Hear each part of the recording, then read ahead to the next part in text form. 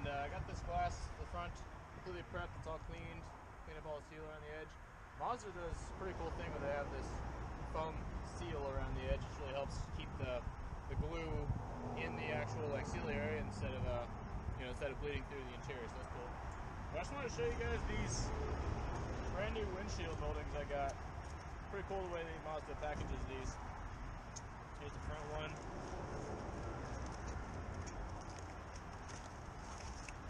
Go ahead and grab it out of here.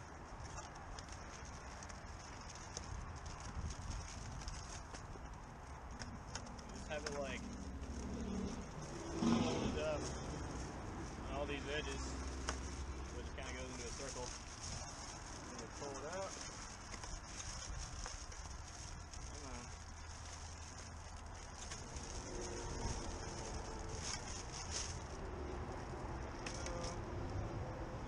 Other things.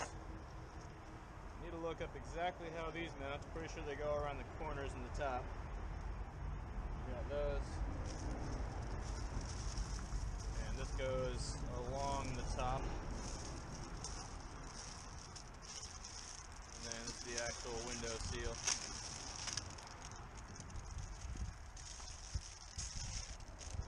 And everything's going to fall, of course. So, let me go ahead and get this on, and we'll get the glue out, get this knocked out. The rest of it's going to keep falling off though.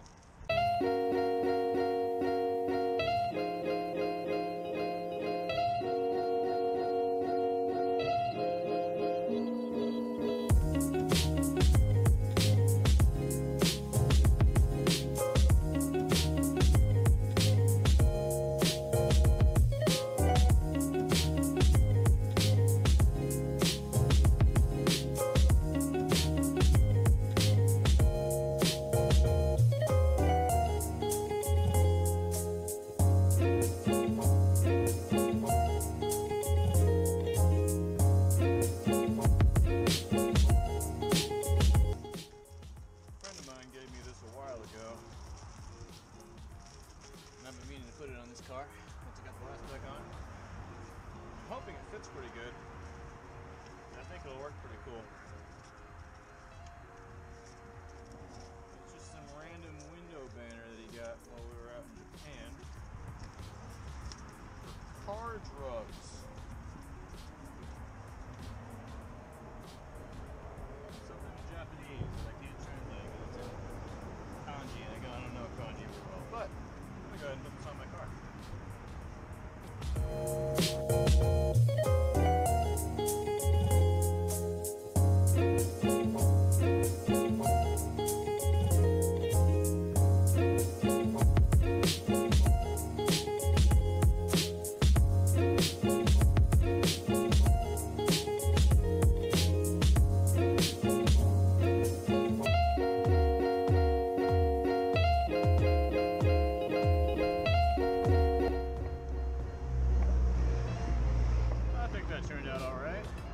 Probably could have done a little bit better, but I'm not exactly an expert when it comes to putting vinyl wrap on cars, but I think it looks pretty good. What do you guys think? Let me know.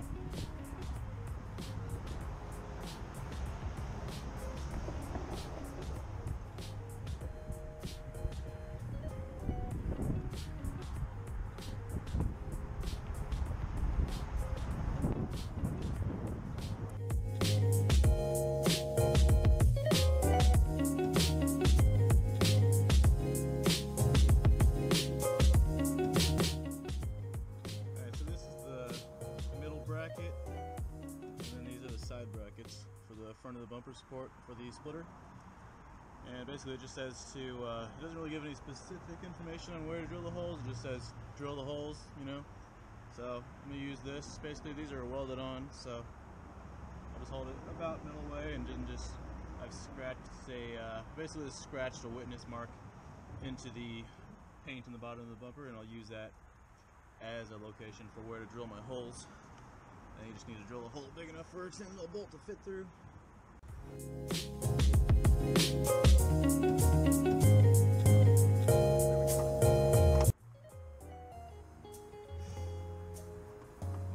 Now, once you get these these in, obviously. You gotta do these two. And then once I'm actually to the point where I'm mounting the splitter, I'll just use these to make a little bit of a indent on the top. Or I might just remove these actually.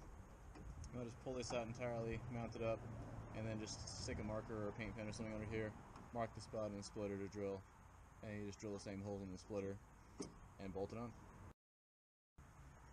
Here right behind the sway bar, you got these two little holes. I forget what they used to do in the stock car, but now they're going to use these two little support brackets. Alright, now the instructions didn't say anything about these, which is why I was really pretty confused about it. But I did some measurements. I found out that it seems like they need to mount on the outside of the frame row right here. And I found out that the if you put it in this orientation, this hole lines up directly with the coolant reservoir and the power and the, what's it called, windshield washing fluid reservoir. So you can use that to start, and then there's nothing on this side, but it lines up perfectly in between this gap. So I'm assuming they want you to drill a hole right here and put in a riv nut to put that in place. And then once you actually have the splitter installed, you would just drill holes in this and bolt it to the rails in the splitter. I ran into an issue while trying to test fit stuff, and I'm pretty sure I'm gonna have to either get new mounts for my sway bar or modify these, because this is supposed to be the highest point of the splitter, right? So like this should mount to the base, and this is above the sway bar, so this needs to go up at least like half an inch at the very minimum. I would prefer it to be more like an inch or more, whatever I can get. Luckily it's not really interfering with anything else if I were to bring it up, so I'm going to look into that, see what my options are, and if I have to order new sway bar mounts, that's just what I'm going to have to do. So I'll get back to you once I've researched that. So I looked it up, and that's what I need to get. I can't really, unfortunately I'm not in Japan anymore, so I can't just drive down to Fujita Engineering shop and pick these up. So instead I had to go through a US dealer, but luckily they didn't charge an arm and a leg over what I would have paid through Fujita Engineering directly. So those should be here hopefully within a week or two, and then I can get back to this, but for now I'm just gonna finish everything else up. Alright, so on second thought, I'd really like to get this done today, so I went ahead and just removed my sway bar entirely. Now it can't get in the way of anything. Once new parts show up, I'll just gotta put that on. That won't be that hard, so. Alright, I got this thing jacked up, more or less in place. If you look down, you can see it's between those on either side. Pretty much perfectly centered. It's got a nice little I don't know if they call it a line or whatever, but you know, the carbon fiber meets up right there, right in the middle more or less. Put these things on. These are also not in the instructions they give you. They're pretty self-explanatory. They just go on like this. There's 3 nuts that it's already put into these extenders. And now the biggest thing confusing me here is exactly what the placement of this is supposed to be, and I'm pretty sure it's just right here, right where it ends on this ridge here, because underneath you're supposed to put a bracket to support it to the bumper itself between the splitter and the bumper. So I'm going to go ahead and install the bracket for this on both sides, and then hopefully find the holes for everything else to drill and get everything else mounted as well.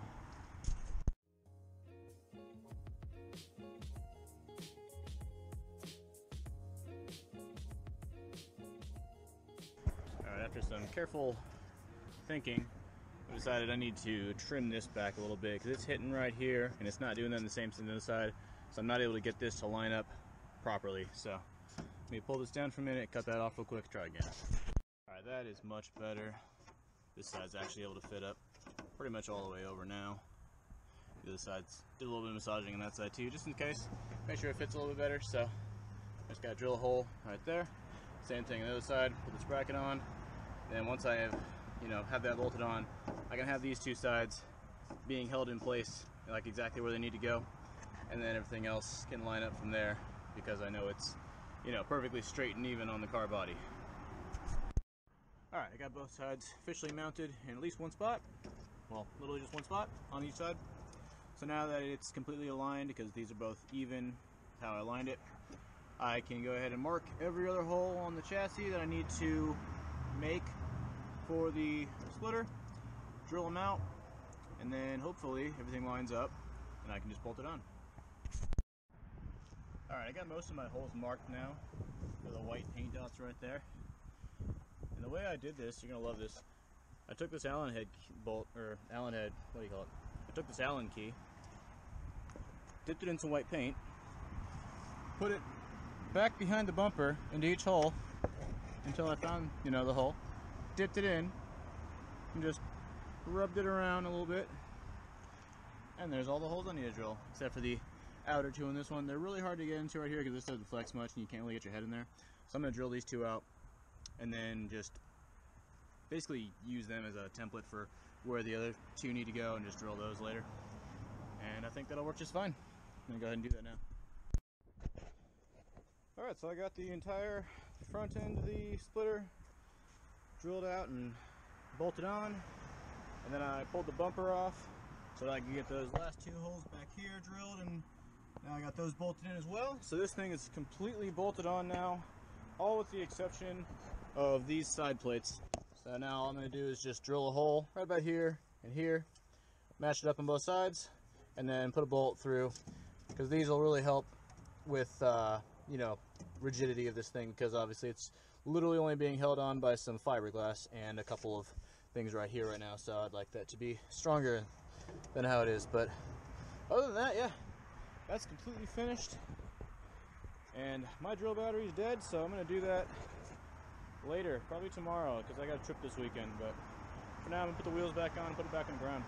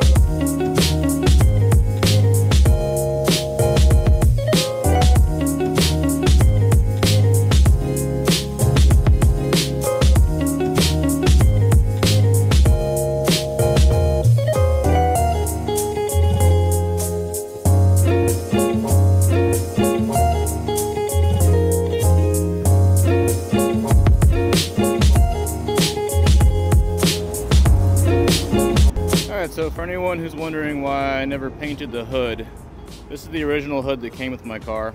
And it's not the worst hood ever. I mean, it's kind of cheap. It's just a fiberglass, just no-name manufacturer hood. I've seen one other one of these in Japan while I was there, ever. It's just not really a popular hood anyone really goes with. I would have stuck with it, but whenever I hit the deer, you can see a little bit of damage right there. Cracked my vent. And then also, like, it always had these like really poorly done holes for the hood pins right here. I had it all covered up with like a fake sort of a bra wrap. And yeah, basically it's just like, it's not really a hood in any condition that I want to go through the trouble of fixing. So, with that being said, this is my new hood. So this is a Sabon, however you want to say it, carbon fiber hood. It's the, if I remember correctly, it's the ST version. It's whatever the copy of the Scoot hood they have is, which is a hood that I really like. It took me a long time to decide that I liked this front vent, but I eventually came to terms with it. But yeah, this obviously not a sponsored thing or anything. I paid full price for this, which is nice because it means I can talk a little bit of shit about it. Because overall, honestly, this is a really good hood. I really like it. The construction is nice. Like, I really like the construction. I know I need to clear coat over this at some point, just to kind of make it UV resistant. And I'm not sure exactly what I'm going to do with it. I kind of want to paint it. I kind of want to do something else a little bit more interesting with it. We'll see what happens. For now, I'm just going to leave it raw. Just let it show off for a little while. Won't be too long, and it's mostly under a cover anyway. But yeah, the fitment on this hood wasn't the greatest. It's a little bit more of a gap at the back on this side, and then it comes pretty close up here, where it also kind of dips down. You can see it's like slightly at a different sort of elevation there. And then like this gap is obviously far from perfect. The front isn't too bad, although it does sink in around the corners right here. Not the end of the world. Kind of the same thing going on right here, but not quite as bad. This gap is a lot better, but still not perfect. And then this gap is pretty much the same all the way to back here, but I can't really do much about that because the hood, like, I've tried everything I can. I've even drilled these holes out a little bit bigger and everything, try to force it over, but it just doesn't quite want to work. You can see I kind of messed up my paint right here. I'm gonna have to touch that up eventually. But other than that, like I said, it's honestly really good construction in my opinion. The carbon pattern looks great. And if I pop my hood real quick,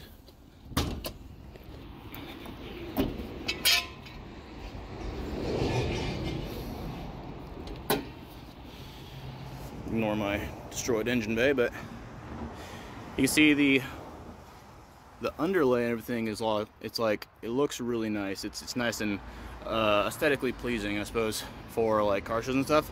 But I did have to modify it a little bit, I guess you could say, because this little notch right here, I had to cut out about like a ½ inch of material all through here to get this to clear, because it was hitting on these two pieces, and because it was like the hole was too far forward, so there wasn't enough clearance right here. So I kind of had to port my hood latch a little bit, and also you have to kind of drill this out a little bit to make the hood prop stay in place. But other than that, yeah, other than that, it's pretty good. Like I said, just a little bit of some flaws here and there, but overall, not a bad product for the price.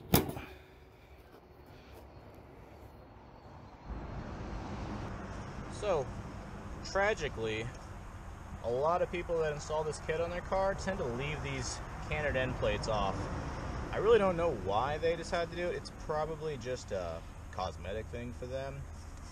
Personally, though, I really like them, and I'm going to make sure to keep them on my car. So, it's kind of a pain to put them on properly because there's not really any like alignment marks on these or anything like that. There's kind of some things behind this, but that's about it. But let me go ahead and start drilling some holes and get this thing installed.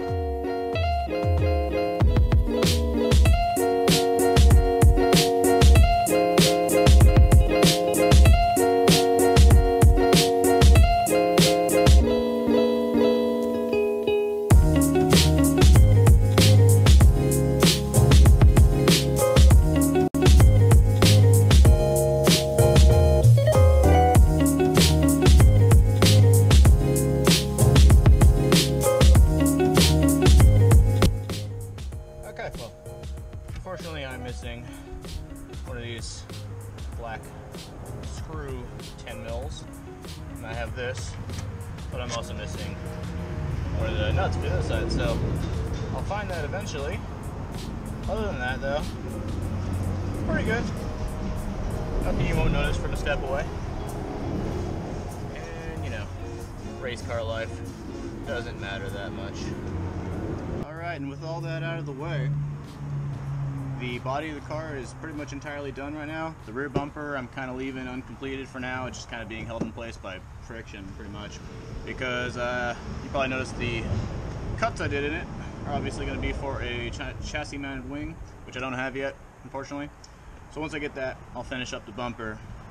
But for now, everything else out of the way, I've kind of been saving this as sort of like the cherry on top. This is brand new OEM badges.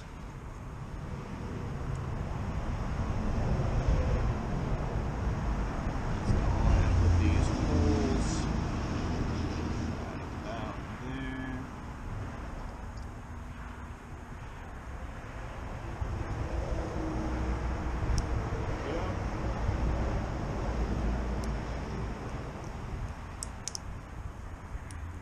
I'm usually not too crazy about car badges whenever they're missing, but in this case, make a little bit of an exception.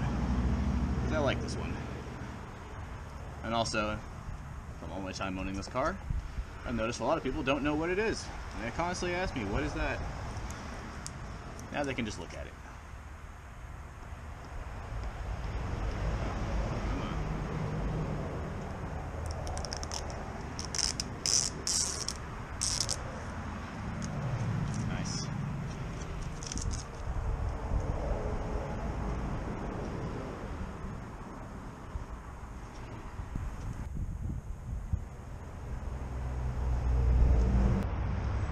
That's pretty much it for the body of the car, at least. I got all the parts on finally, and it's looking good. If you stuck around this long, thanks for watching. I know it probably got a little bit boring there towards the end. Not really a whole lot of crazy stuff happening, just kind of tinkering with it here and there, but